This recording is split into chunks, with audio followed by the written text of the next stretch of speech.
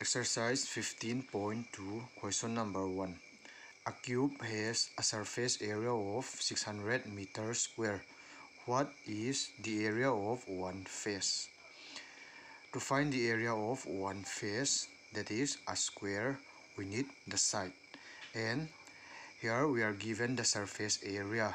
The surface area formula is 6a square. Using this, we can find out the edge or the side. Surface area of cube, that is given 600 meters square, and surface area of cube, the formula is 6a square equal to 600 meter square. A square equal to 600 meter square divided by 6. A square equal to 600 divided by 6, 100 meter square. A square equal to 100 is the square of 10. 10 are 100. So 100 can be written as 10 meter square. 10 square meter square. Both the square we can cut out.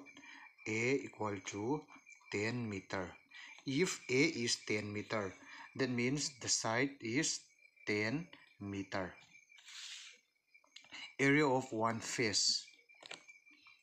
This face is in the form of a square. So area of one face will be area of square.